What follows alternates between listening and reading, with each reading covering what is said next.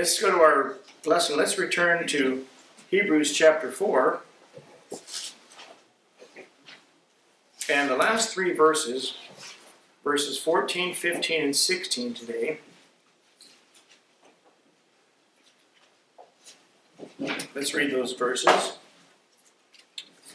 Seeing then that we have a great high priest that is passed into the heavens, Jesus the Son of God, let us hold fast our profession.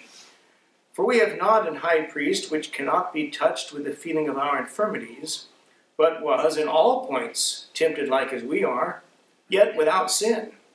Let us therefore come boldly unto the throne of grace, that we may obtain mercy and find grace to help in time of need. Amen. This brief passage refers back to the subject of chapter 3, verse 1. It says, "Wherefore, holy brethren, partakers of the heavenly calling, consider the apostle and high priest of our profession, Christ Jesus." The writer here in chapter 4 is getting ready to prove that Christ's priesthood is superior and was superior to that of the Levites when we get into chapter 5. And he begins verse 14, "Seeing then that we have a great high priest," that is a reference to the Word of God incarnate. We talked about the Word, the Scripture, verses 12 and 13 last time. We spent our entire hour lesson on that. But here, this reference is a reference to the Word of God incarnate, capital W-O-R-D. The Word made flesh, as John 1, verse 14 tells us. The Word of God, lowercase, refers to the Scriptures. Go back to Psalm 138 with that in mind. Psalm 138.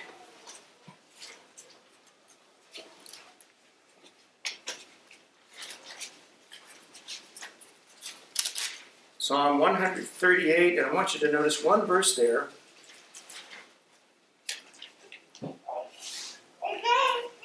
Psalm 138, verse 2.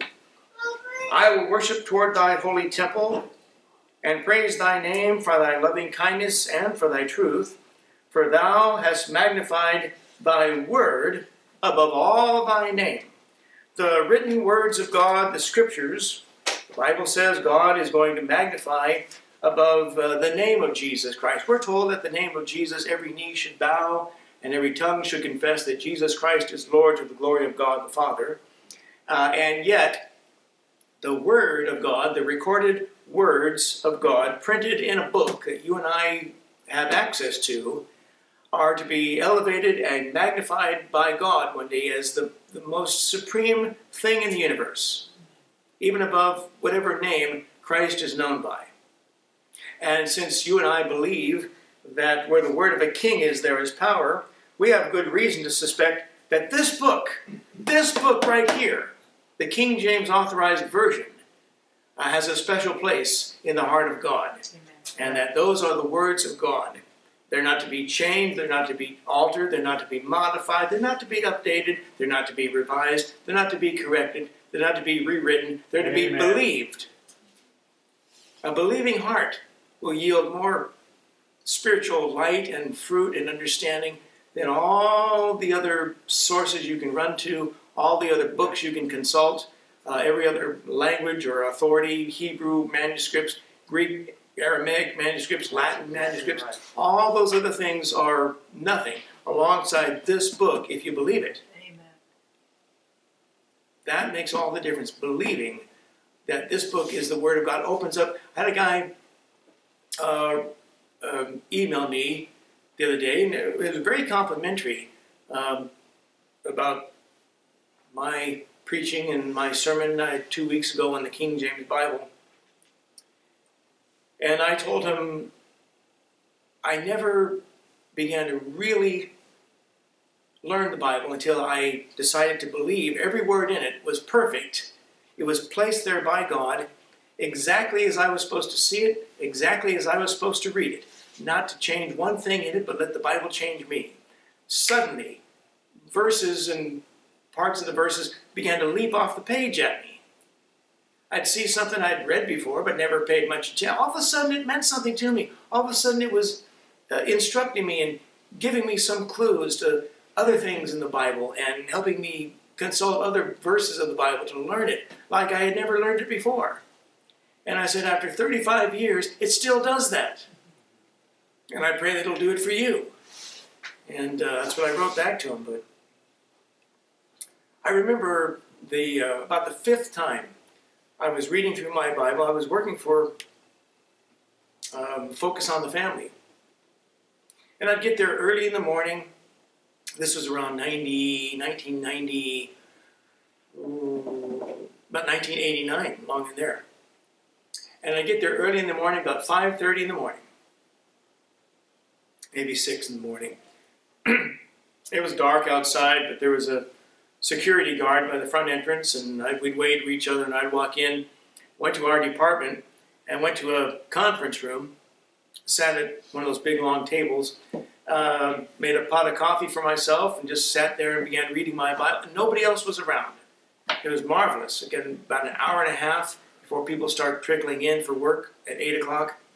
And I was reading my Bible, just as many chapters as I could get, day after day. And I figured out years ago, if you read 10 chapters of the Bible every day of the week, you can read through your Bible 3 times in a year, with 8 unused days left over.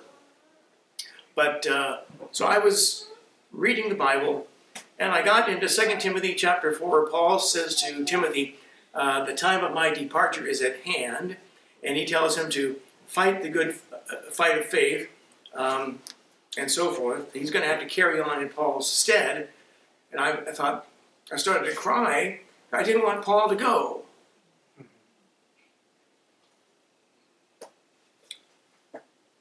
I had to push away from the table and realize what I was just reading happened nearly 2,000 years ago.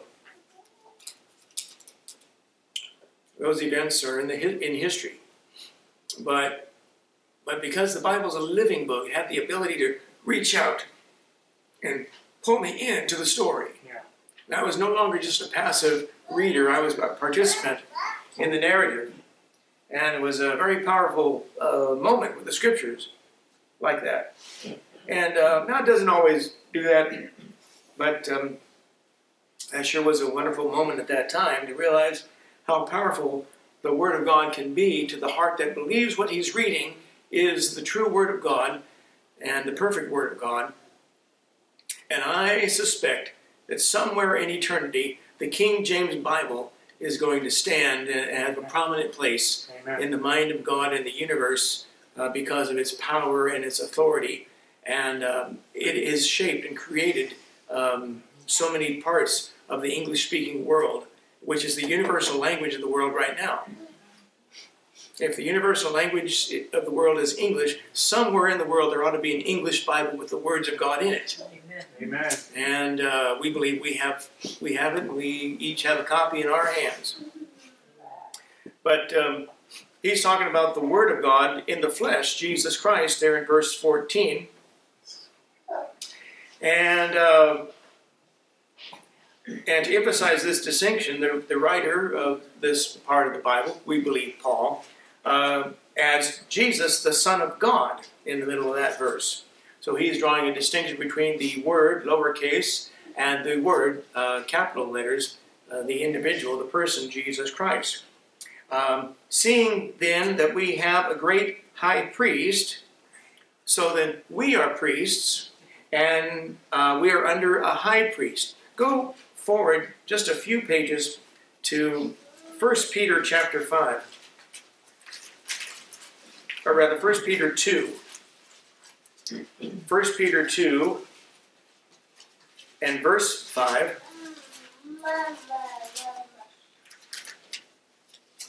Ye also, as lively stones, are built up a spiritual house and holy priesthood, to offer up spiritual sacrifices acceptable to God by Jesus Christ. And notice verse 9.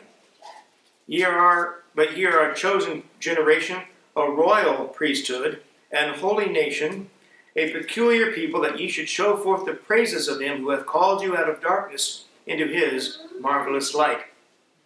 We offer up spiritual sacrifices, not literal animal sacrifices.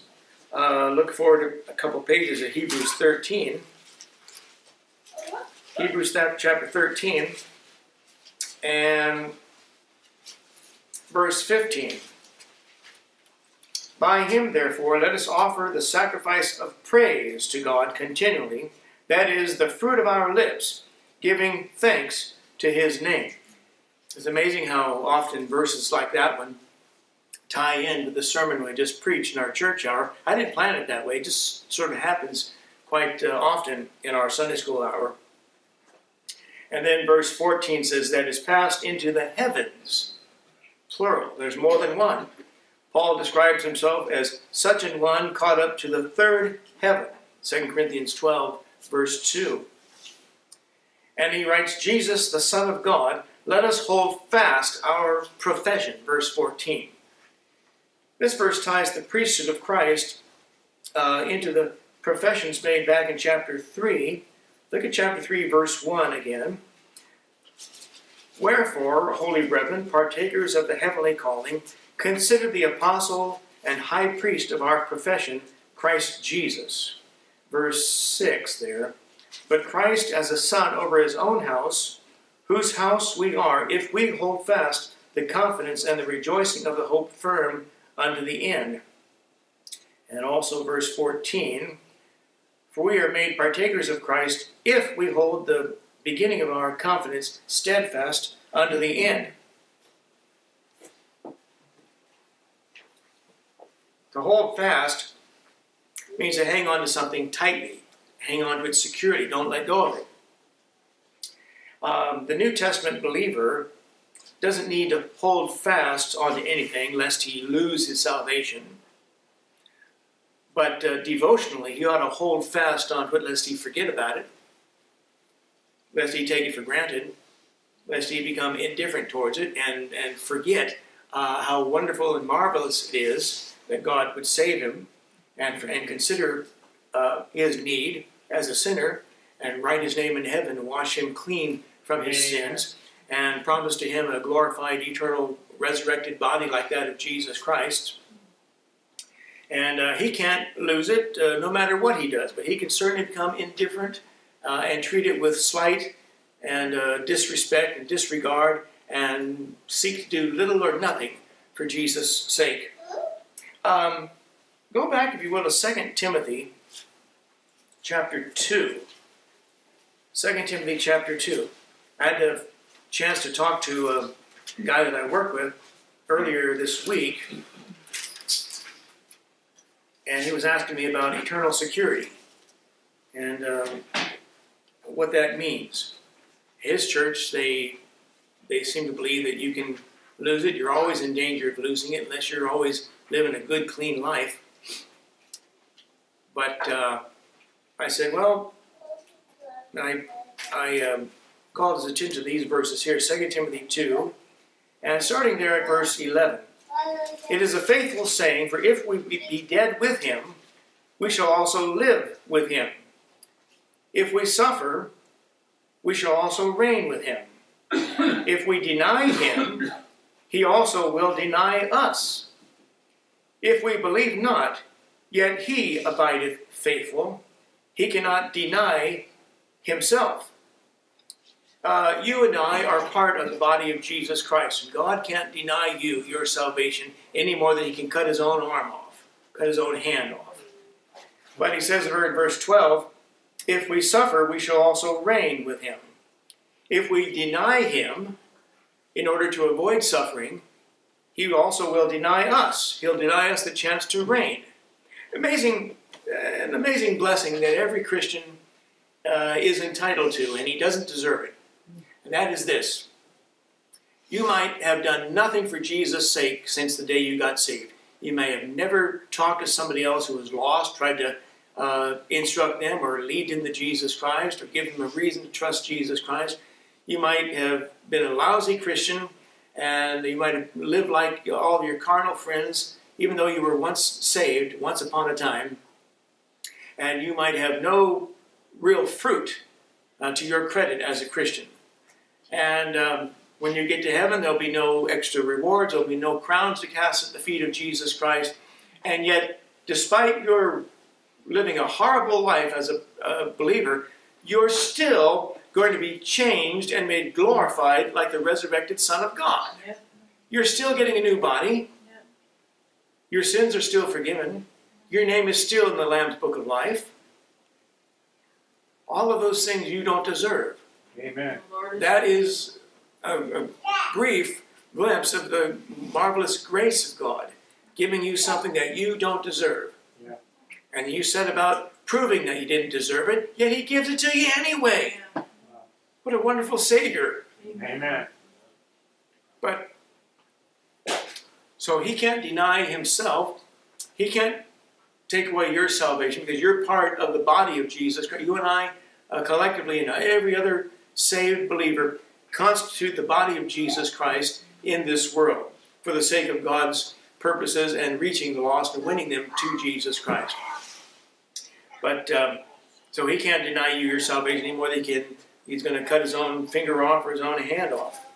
But, so I pointed that out to my friend about eternal security.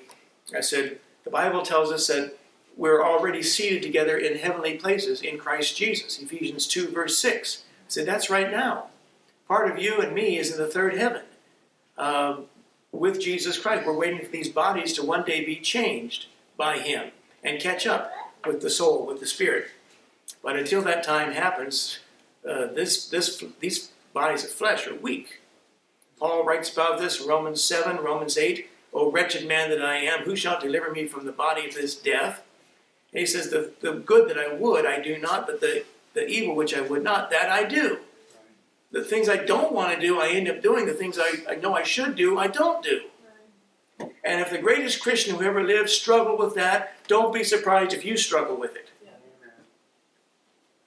And yet, it was the Apostle Paul who gave us the great verses on eternal security and God keeping us saved, like the one I just read to you in 2 Timothy 2.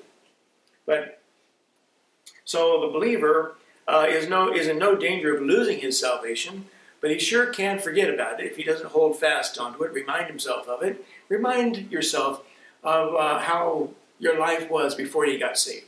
Now, I got saved as a little boy, and I don't have a lot of memories about my life when I was 3, 4, 5, 6 years old, before I got saved. I do remember, one of the most vivid memories, I guess I do recall, I was probably 4 or 5 years old. My mom and dad took us to meet this old black lady. I remember her sitting in her chair in the house we went to. I didn't know who she was. That was Ethel Waters, the great famous singer and an black actress back in the 1930s, 40s.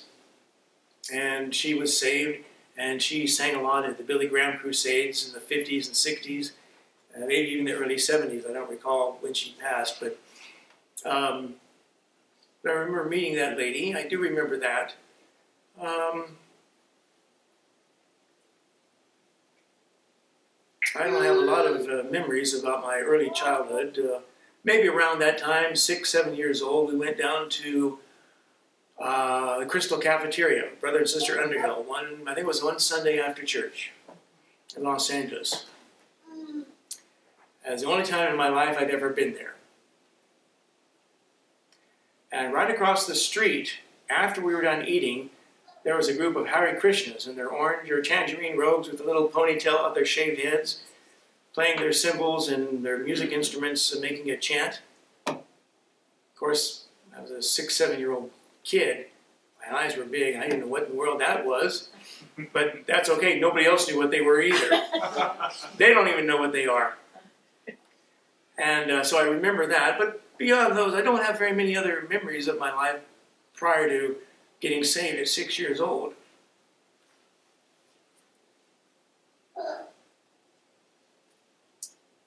But the day that I did get saved may be the most vivid memory I have of my early childhood. It's just as real in my mind right now as if it happened 2 weeks ago. And it's been 51 years. In fact, it'll be 51 years tomorrow that I got saved.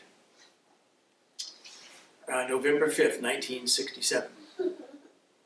And I don't know how else to describe it except to say that. It's the most vivid memory of my early childhood. Maybe it'll be the most vivid memory in my mind for eternity. When I'm old, if I live to be old and decrepit and lose my mind and dementia and senility and all those things sit in, and sometimes we think they're coming on early, right?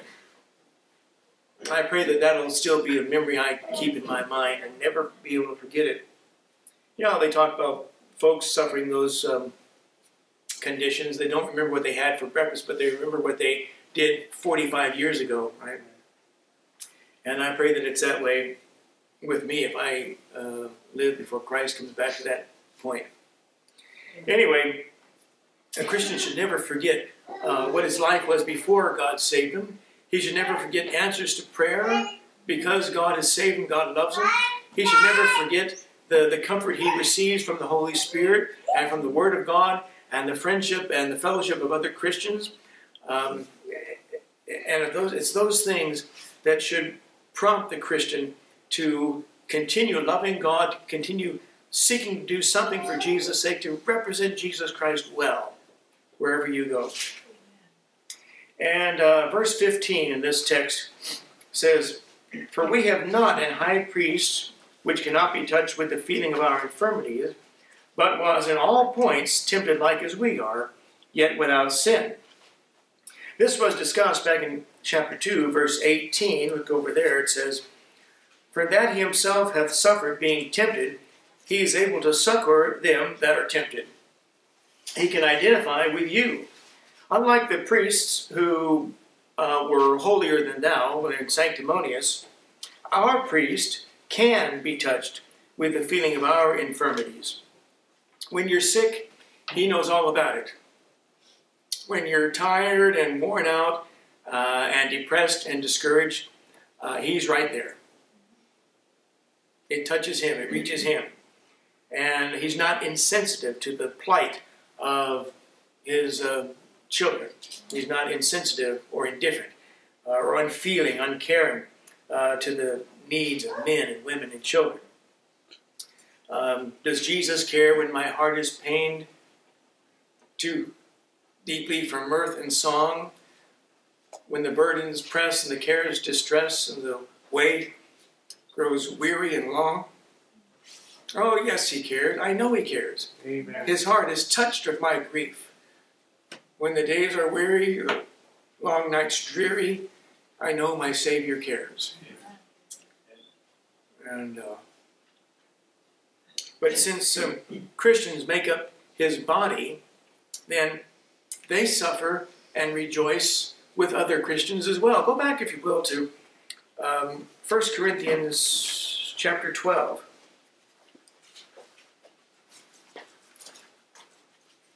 1 Corinthians 12 and verses 25 and 26. That there should be no schism in the body, but that the members should have the same care one for another. And whether one member suffer, all the members suffer with it. Or one member be honored, all the members rejoice with it. The Bible says in Galatians 6:2, "Bear ye one another's burdens, and so fulfill the law of Christ." So, when someone gives a testimony about some blessing God gave to them, something that came and fell in their lap, which they weren't counting on, we should rejoice with them. We should thank God for that. When someone has a trial or they're going through a very difficult time, might be a financial problem, might be a medical problem, might be some family squabble that they don't know what to do with, then you and I are burdened for that. We care about them. We take their matters to our heart, and we add them to our own prayer lists and bring those needs to God and let God know that the brethren are thinking of that one man, that one sister, and care what happens to them. And we want God's best to affect their welfare. It says, in all points tempted like as we are. Not with each specific temptation that you have ever endured, but the same methods, the same means of temptation in your day were operating in the day of Christ. Go forward, if you will, to 1 John. 1 John chapter 2.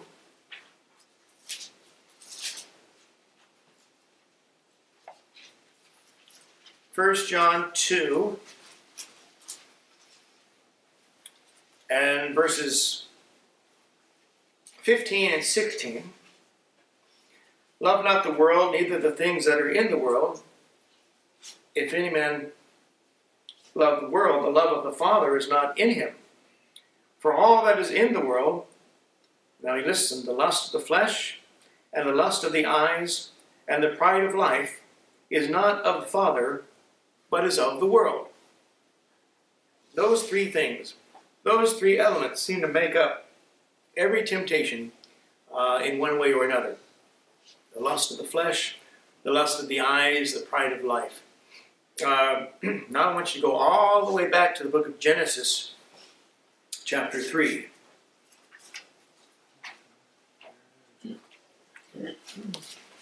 Genesis chapter 3. And notice there verse 6. And when the woman saw that the tree was good for food, there's the lust of the eyes, or the lust of the flesh, and that it was pleasant to the eyes, and a tree to be desired to make one wise. There's the pride of life. She took of the fruit thereof, and did eat, and gave also unto her husband with her, and he did eat. So the same means, the same method, the same ways by which temptation is presented to every man and woman since the Garden of Eden are the same ways that Satan presents it to you.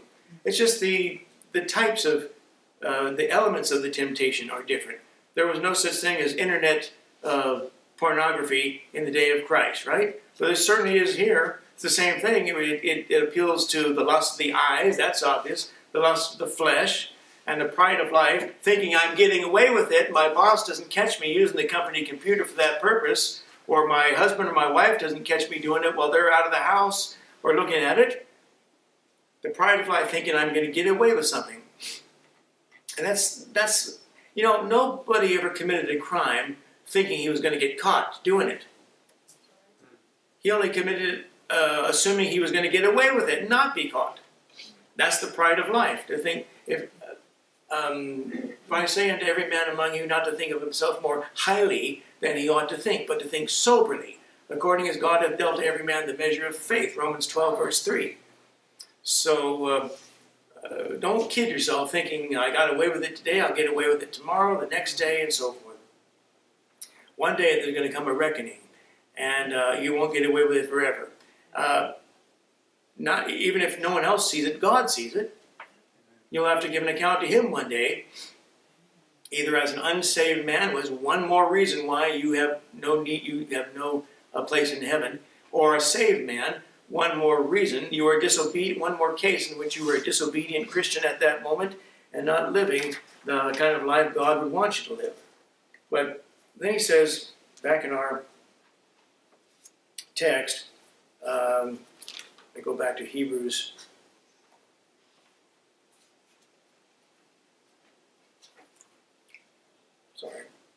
Hebrews chapter 4 and verse 16. Because Christ can identify with you, verse 16, let us therefore come boldly unto the throne of grace that we may obtain mercy and find grace to help in time of need. I need thee every hour, most gracious Lord. He says, grace and mercy. We may obtain mercy. I mentioned this in our sermon time, that mercy is what keeps God from giving you what you really do deserve. Boy, Dr. Ruckman illustrated this one time. I think my dad and I went to hear him preach when he was here in California. And he said, Not so much out west here or up in the northern states, but down in the south, where people have a lot more space, a lot more trees on their property. Years ago, they tell their kid to go cut a switch to get their spanking with. And of course, the kid goes out and finds this tiny little skinny thing that's not going to hurt enough. Dad and mom send him to go out and get another one. And Dr. Ruckman illustrated this way, that when you're in for a spanking, your dad's hanging on to you, and he's got, you don't want to pull away. You don't want to pull away because he's got this whole arm's reach. It's going to hit you even harder. He said, but when your dad's going to spank you, the time to get in close is then. That way he's got to hit down like this. It doesn't hurt so badly.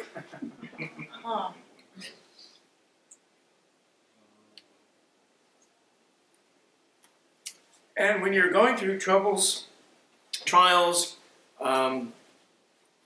suffering, infirmities of this life, that's the time to get in close with God. That's the time to call out to God, cry out to God, get as close as you can to God, and see if He doesn't rescue you. We have a couple in this room right now, Brother Manuel and Sister Brittany. They were telling me their testimony. They were at the end of their rope, not knowing what to do. And they just held each other and cried out to God for help. And God began to help. God began to answer. That's what you got to do. Let's come boldly under the throne of grace that we may obtain mercy and find grace to help in time of need. And if He's your Heavenly Father, you don't have to go through the secretary or the outer office person or the security guard. You barge right into your dad's office and say, Dad, I need some help. He's not going to turn you away. Amen. He's not going to say no or come back later or make an appointment. He's not going to tell you that. And that's a wonderful thing about being able to call upon God, our great high priest. And I'll close with this thought, which I've conveyed to you before. If you go through hardships and trials and problems and temptations and the weaknesses of the flesh in this life, and you cry out to God for help, God can't say, I understand, if He's never gone through it too. And through the person of Jesus Christ, He can now say, I know what it is to be tempted. I know what it is to be forsaken. I know what it is to be hungry, to be cold, to be spat upon, to be rejected by your own family and your closest friends. I know what all of those things are like. And just as John says, the books, the whole world cannot contain the books that should be written of the things Jesus did, but these are written that you might believe that Jesus Christ is the Son of God, and that believing you might have life through His name. Just as he says that, we have to assume there must have been some temptations presented to Jesus by carnal men and women along the way that weren't recorded for us in the Bible. Yeah. And yet He was tempted in all points like as we are, yet without sin. The Bible says, who did no sin, neither was guile found in His mouth. Now, what a wonderful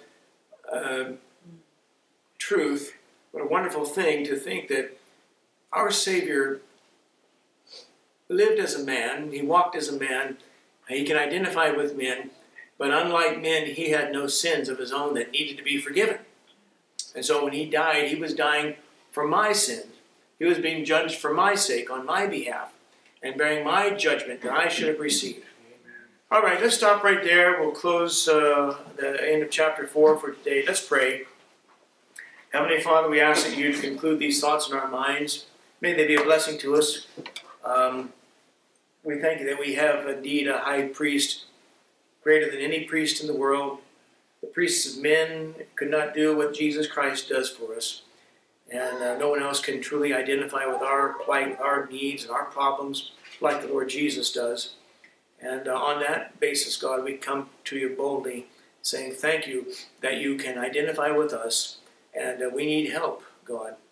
And only You can supply it for us. We ask these things now in Jesus' name. Amen.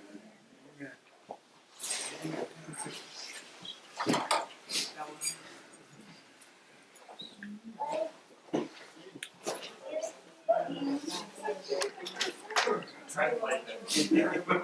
No.